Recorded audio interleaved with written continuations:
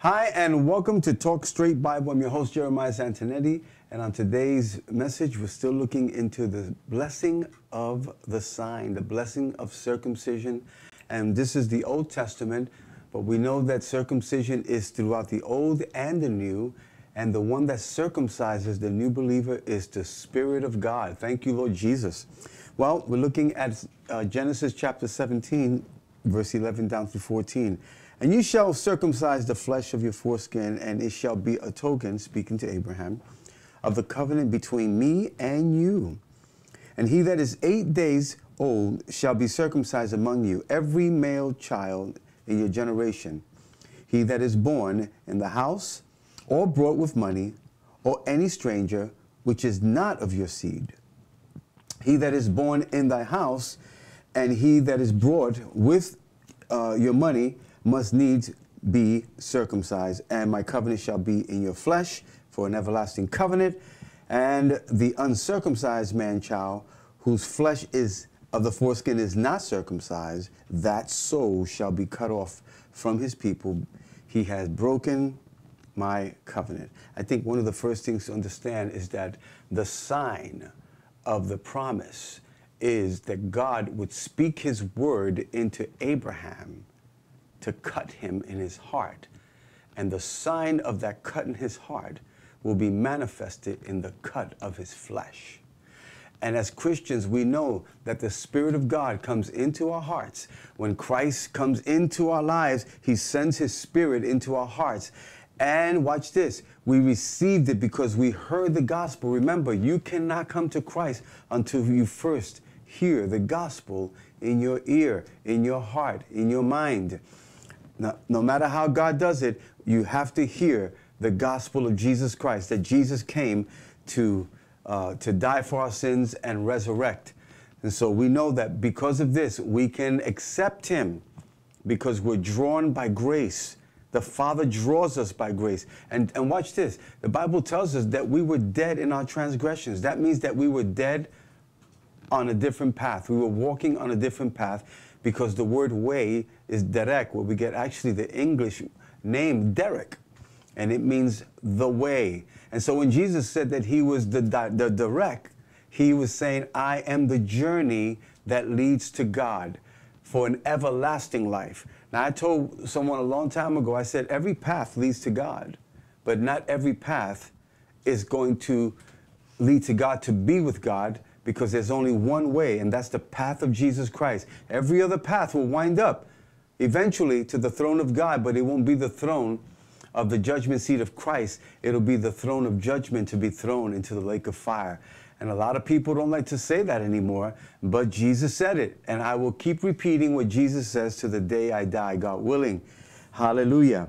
Well, we know that this promise of the sign is circumcision in the flesh, because God told Abraham to circumcise his foreskin because something happened. And I'm going to go back a little bit. In chapter 16, we know that his wife Sarai could not have children, and so she put a plan together to allow Hagar, her maidservant, to go with her husband and have a child through her, and that child will be born on her knees.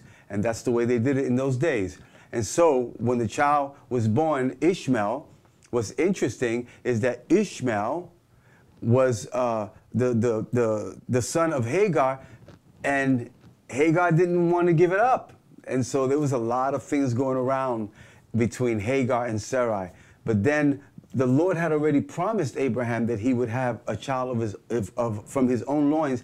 And here, what's interesting is that in chapter 17, we see the fulfillment of God promising him that child, because he would come out of circumcision. Ishmael was birthed out of circumcision, meaning he was not, Abraham was not circumcised, so Ishmael was born out of no circumcision, okay?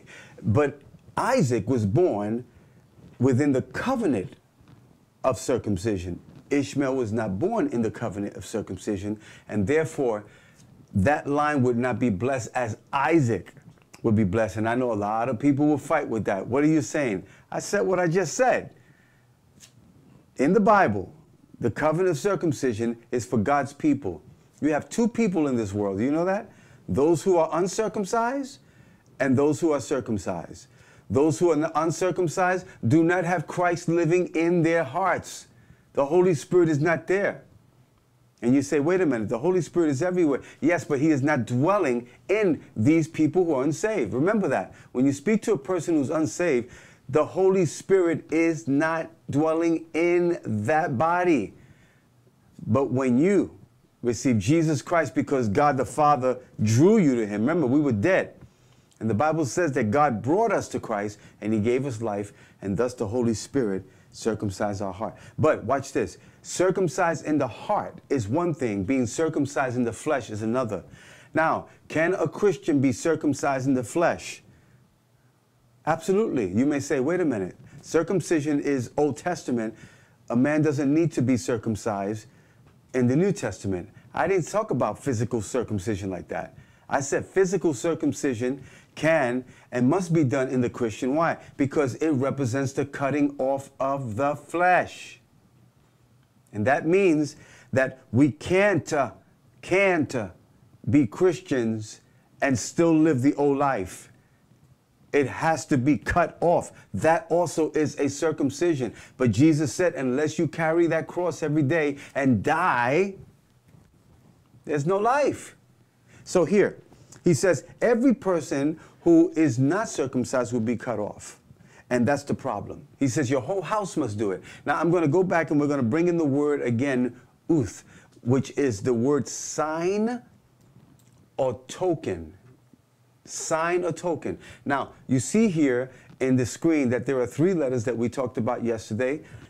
And again, I want to emphasize that some people teach the Hebrew letters as some magical, potion or some amulets that you can just call on and something magical will happen. That's not what this is all about. When we study the letters, whether it be Greek or Hebrew letters, we study it to understand more the words within the context of Scripture.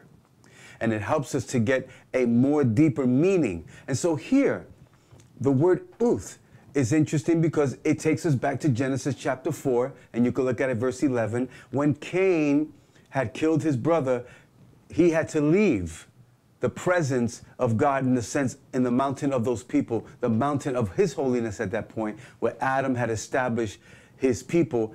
He could not live there anymore. And there were people also on the earth, but he had to leave. He knew that getting out of that place, that he would become like a vagabond, that he would become like a wild man in the streets. And he said, anyone who sees me is going to kill me. And the Lord said, that's not going to happen. Just in plain English. He says, I'm going to put a mark on him. And God put a mark on him.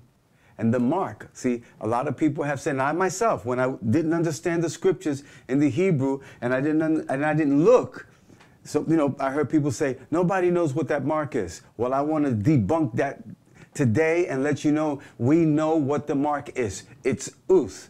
Those three letters, uth, was put on his forehead. And by the way, who was the first one to write in the Bible? God. This is the first writing of God. The first is in Genesis. Like the first operation was God when he opened up Adam's flesh and took out his wife.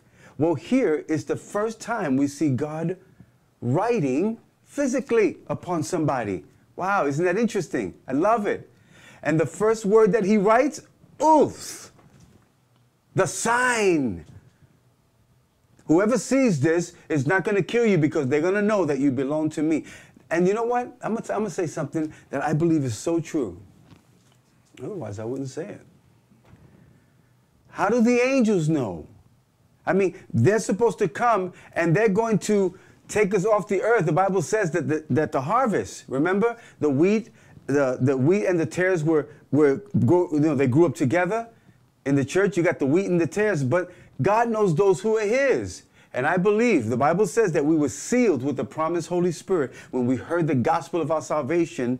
I believe it is the uth. I believe it is the sign that these are the circumcised of my family. Love it? And if you want to study that, go ahead, because we are sealed, and it is a seal. Now, when you look at the word uth, you see there are three letters. The first letter that we see on the screen, it would be to your right, is the aleph, which is the first letter of the Hebrew alphabet. The middle letter is the vav, and the last letter is the tav, or the tau. Now, what does it mean? What was interesting is that the first and the last letter represents the first and the last, the beginning and the end, the Alpha and the Omega. Christ is the aleph tav. And I want to let you know something, that those two letters, I have looked in Scripture over 11,000 times between the Old and the New Testament is in the book. And this is what is interesting, that the aleph tav, the aleph, the first and the last letter, is sprinkled throughout the entire Bible because he is the beginning and the end. But the middle letter, the vav, is so interesting. If you look at the aleph, you see that there's one little letter on top, the first letter, that is the yud, and then on the bottom there's another yud, and then in between there is that line. Do you know that's the sixth letter? That's the sixth letter. So the aleph is made of two letters. It's made of the yud, the 10th letter, is made of the vav, the sixth letter, and it represents the name of Yahweh. Wow. My wife's going to put that on the screen because she helps me out. Thank you, Lord. Thank you, Jesus. And I appreciate you. Thank you. Woo. So you can see it, she said. She wants you to see it. The aleph. So we see that the first letter, again, going back on your right, is the aleph, the first letter, and it represents Yahweh. I'm going to tell you why. Again, you see the yud on the top of the left and in the bottom. Notice that it's designed that way to show us something, to teach us that the yud points up, the top one, because it's God.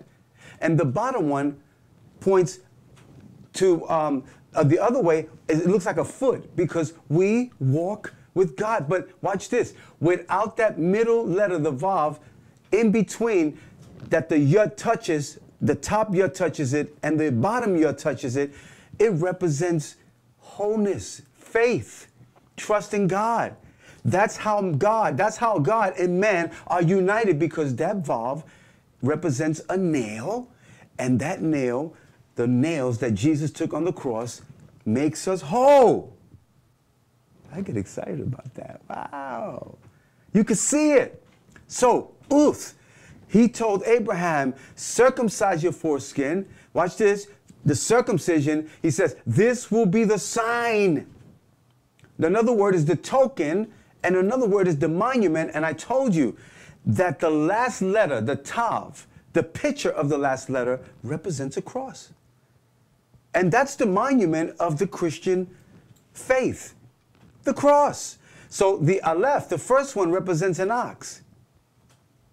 An ox is strong, powerful, represents the leader. It represents God as the only strong and mighty one. The middle one represents the vav, which represents a nail or nails. And then the last letter represents the cross. So altogether, when you put it, you have the ox that was crucified on the cross. He's the Alpha and the Omega. He is John when he says that, watch this, and the Word became flesh. Who is the Word? Well, he said in the first verse, in the beginning was the Word, and the Word was with God, and the Word was God. So Jesus is the perfect Son of Man, according to Luke, the white gospel. Hallelujah. He introduces Jesus as the perfect man, no sin. And it took a man with no sin to die for people who have sinned. And so watch this. This circumcision that he tells Abraham was, watch this, was not only a type, but it was in actuality to bless the people of Israel. Everyone from this point, all the Jews had to, all the males had to be circumcised. Now, watch this now. Can a person, a believer, walk in the flesh and still be saved? Well, the fact is this. If you're a Christian, then that means you're saved. And I'm going to show you something in Romans. It says this, in Romans. Now, if we be dead with Christ, we believe that we shall also live with him. That's because he's keeping us. Watch this now. Knowing that Christ being raised from the dead dies no more. Death has no more dominion over him. For in that he died once to sin, but in that he lives unto God. Watch this now. Look what Paul's saying here.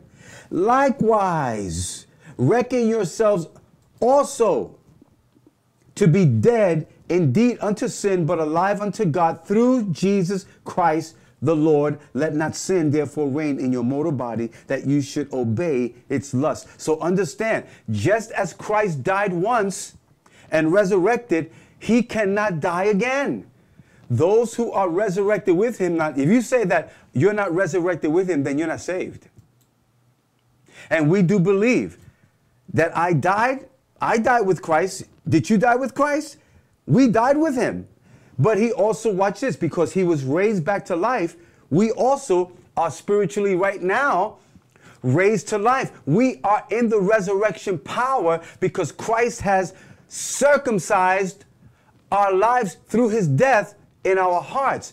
But the physical circumcision still has to take place. I'm not talking about the foreskin of a man. I'm talking about the sanctified life of the believer is to be cut off from the things of this world. We can't keep walking in the things of the flesh thinking that we're pleasing God. It doesn't work. But yet we are Christians. Yet we cannot die again. Now watch this. If a person says, well, yeah, you can die and you can lose your salvation. How insidious is this? Watch this now. Because if you lose your salvation, as people say, how can you get back to the other side? Don't tell me it's only by repentance. You need to be born again. You need to be raised up again. That can't happen twice. Jesus died once, he resurrected. We die once with him, we resurrect. But we must put to death the things of the flesh. Now, did you know that God met Moses to kill him? Got to finish this because we're going to finish this today. God met Moses to kill him. You say, excuse me? Yeah, Moses, the one that went before the burning bush. And he spoke to God and God spoke to him. And God says, I want you to go tell Pharaoh, let my people go. And when all that was over, Moses packs up and he starts his journey into Egypt. But watch this. It says in Exodus 4:24 down to 26. And it came to pass by the way in the end. So maybe he stopped somewhere. That the Lord met him to sought to kill him. What? Why? Then Zipporah took a sharp stone and cut off the foreskin of her son and cast it at the feet of Moses and said, surely you're a bloody husband art thou. You are a bloody husband. Now watch this. So he let him go. Then he said, a bloody husband you are because of circumcision. Moses was going to go down to Pharaoh. Watch this.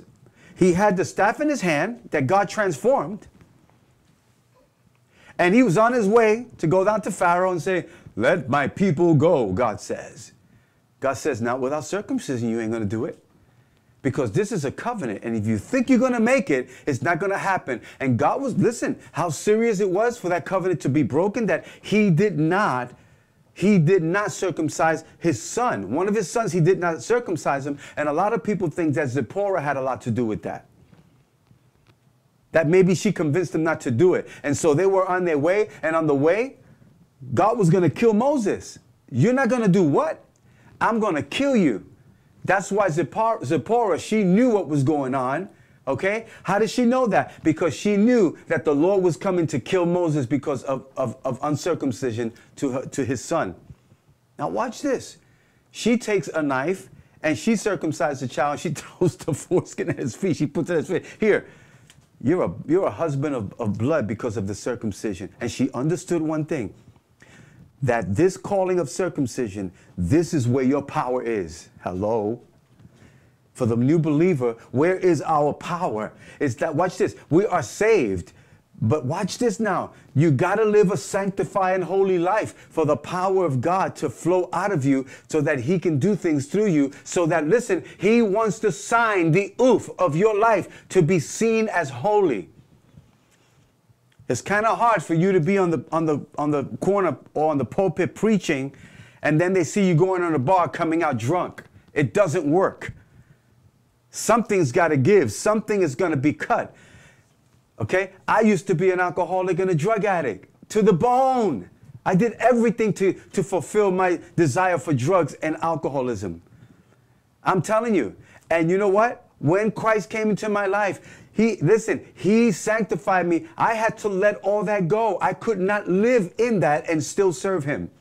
Yet I was saved. But the process of circumcision, cutting off the flesh little by little, and it hurts because sometimes the Lord tells you to give this thing up, which you really like a lot. It hurts. So He took it. One more. The new generation of Joshua. They just came out of Egypt, right? And something happened. God takes them to the point, the very brink of the brim of the promised land that He promised them, Canaan. And He sends Moses 12 spies, and 10 come back, and they tell the people, we're not going to be able to do this. There are giants there. They're strong. We're like little ants, grasshoppers to them. But 2 of them, Joshua and Caleb, said, we can do this. Let's do it. And because of the negative evil report, the Bible says, the people, watch this, if there was almost 2 million people, can you imagine that the report of these 10 men spread like a cankerworm through the entire camp and put fear in the hearts of people? And yet they were circumcised. But fear of the enemy did not allow them to go into God's best. So God said, okay, because of this, because you believe this evil report, you're going to stay in the desert. And for 40 years, they wandered in the desert until that generation died off. But they had children. And you know what they did? Instead of learning the lesson and saying, we messed up, we believed the evil report, we should have believed Joshua and Caleb. By the way, Joshua came from the tribe of Ephraim, which means fruitful, and Caleb was from the tribe of Judah, the fruit of Judah, which is Christ in the picture. Watch this now. Because we believed the 10 spies, we didn't go in. But every child must still be circumcised because of the covenant given to Abraham. They did not circumcise their children. Watch what God says now. I'm just going to go right here to Joshua chapter 5 because I got to finish this. So please hang in there. Joshua chapter 5 verse 1 says, and it came to pass when all the kings of the Amorites, which were on the side of the Jordan, the other side, the westward, and all the kings of the Canaanites, which were by the sea, heard that the Lord had dried up the waters of the Jordan before the children of Israel, until we passed over, that their hearts melted, neither was there spirit in them anymore because of the children of Israel. Now, how about you? If you heard that you had an army and you went to the brink of a city and you heard, hey, the city is afraid. They know that you're coming. You're going to take over. They are afraid. They're ready to run. You would have said, let's go in and do this. Come on. No. Look what God. The Lord says, at that time the Lord said unto Joshua, make sharp knives and circumcise again the children of Israel the second time. Well, what do you mean second time? It wasn't a circumcision for the same people. No, what happened, they came to the borderline of the promised land. They didn't go in because of unbelief. And you know who the ones that were? It says the army of males, they all died out. And God had to raise up new ones. But watch this. They were not circumcised. So He says, I'm going to give you the city, but you got to do something. You got to go back to Abraham, because I said anyone who is not circumcised will be cut off. And so what they did, watch this. He says, you got to circumcise them again. What do you mean? You circumcise. Watch this now. You circumcise your child, your son. Your son circumcises his son and it goes on and on, so it's never broken. But if you have a son, you circumcise him, he has a son, and he doesn't circumcise him, when that son has a son, he needs to be circumcised for the second time, meaning it needs to loop over. You need to fix that. And it took, watch this, he must have, what they call circumcised 600,000 men. 600,000 men, and maybe more. And there was pain in those men for at least 3 or 4 days. Now watch this.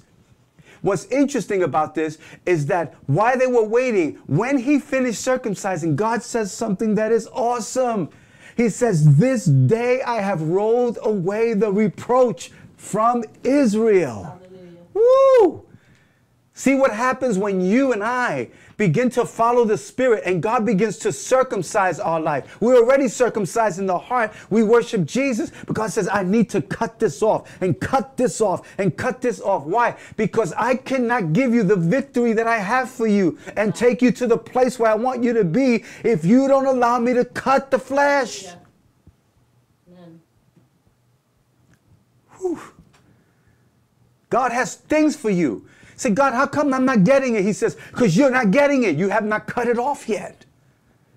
Oh, I'm going to stop here. This is, whew. Wow. Wow. Wow. Cut it off. If you don't cut it off, it'll cut you off. If you don't allow the Holy Spirit to cut that in your life, which He said, I want this out of your life. There's things that He wants out of my life. And I know that I won't be able to get to that place until He circumcises that part of my life. So can a Christian be circumcised? Yes. Cut it, cut it, cut it, cut it. Lord, cut it. I want to be sanctified. And you want to know something else? A quick nugget before we leave. There are people sometimes they're born with circumcision. Do you know that? And you say, wait a minute, it can be circumcised? Yes, they also must be circumcised. This is interesting. You're born in the church. You were raised up in the church. You've been sanctified according to, your understanding and all this. And I grew up in the church, but you still need to be sanctified. You still need to be circumcised. You know what they do with the person that, in other words, doesn't have a foreskin? They still cut at the place where the foreskin will be cut to draw a little blood, and that's circumcision. That's why He says, you are a bridegroom of blood. He says, I understand now that the circumcision that I had to do, this is where your sanctification and your power is. Oh, let me stop, man. We can go on with this. I know they're saying go on. Man, let me tell you, listen, because this is so important. Hallelujah. Abraham put his seed pipe where it shouldn't have belonged, in Hagar. And he gave birth to an Ishmael, a wild man. But when he got circumcised, he gave birth to Isaac, and Isaac became the progenitor of all of Israel, and all of Israel is blessed today, and they keep the circumcision to this day. Matter of fact, if this, the Sabbath, you don't work. If circumcision falls on the Sabbath, God says it's okay. Circumcised them on the Sabbath. That's why Jesus, watch this, not only did He die, but He was resurrected on the Sabbath, so that the blood that He shed on the cross would be justified in the resurrection. And that's why we who are resurrected with Christ, we cut off the flesh, everything that gets in the way of our trust with God. Listen, it could be a family member. It could be a job that is dirty. I remember a brother who was working. He used to give tickets. And one time he came to the store where I was from our church, and he gave one of his brothers a ticket from the store. And he said, I hate this job because I have to do something to make it up. He left that thing. He cut it. I don't know where your cut is today, but wherever it is, circumcise it. Notice, God says, you do it, right? He would have said, Abraham, come here, I'm going to circumcise you. He says, no. This is the covenant. I want you to cut. I want you to do it. Why? Because you put your seed pipe in the wrong place in the first place. Now I want you to sanctify it, because all the seed that's going to come out of that got to be holy. God bless you. Have a wonderful Spirit-filled, circumcised day. But whatever you do, cut that thing off, or it will cut you off. Oh, wait, I'm not going to leave yet. Wait, one quick one. Remember Goliath? When David saw Goliath, he came into the camp. Everyone was sitting around. They were afraid of this giant that came for 40 days to test him, and came and stood in that valley and said, Israel! Is there not one man that can come out and fight again? And when David came to the camp, a little youth, to bring food to the brothers, when he heard this, you know what he said? Who is this uncircumcised Philistine? He looked at him, he says, this guy's not circumcised. David chopped off his head. You got to chop off the head of that thing. Cut it. Bring it down. Because God wants to give you the head of your enemies. And I'm not talking about physically. Watch it. Through the stone. He had one stone. He put 5 in the pouch, but he said, all I need is 1. The other 4, what were the 4? He says, because I know you got 4 brothers who are big as you, and I got 4 more just in case they come. You got, God bless you. Have a wonderful day.